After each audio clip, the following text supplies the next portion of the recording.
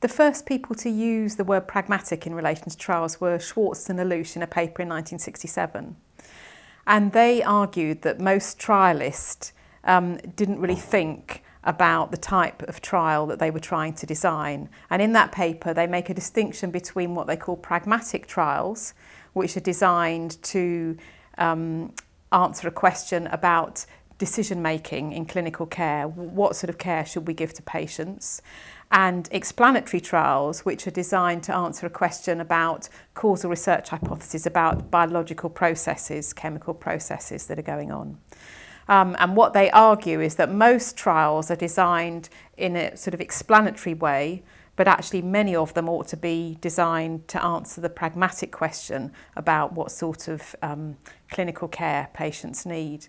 About 30 years later, there was a paper written in the BMJ where they express it slightly differently, but it's the same sort of idea, that pragmatic trials are those trials conducted in the real world or in routine clinical care, whereas explanatory trials are trials conducted under ideal conditions. So another way of thinking about that is to say an explanatory trial is asking, could this intervention possibly work in very tightly controlled ideal conditions? Whereas a pragmatic trial asks the question, could this intervention work if it's rolled out into the real world? So very often, people think of trials as drug trials, and in fact, if you read Schwartz and Eldridge's paper, that's what they're talking about, really, drug trials.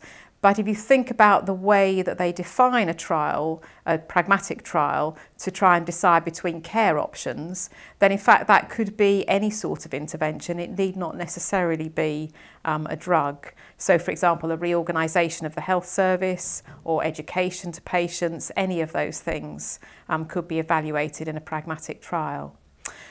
Schwartz and Eldridge's paper was written about 50 years ago, and the paper in the BMJ by Martin Rowland and David Torgerson was written in 30 years after that, so 20 years ago. But I think those two papers really give us the best idea of what these trials are, because they pick up on two things. One, the aim of the trial.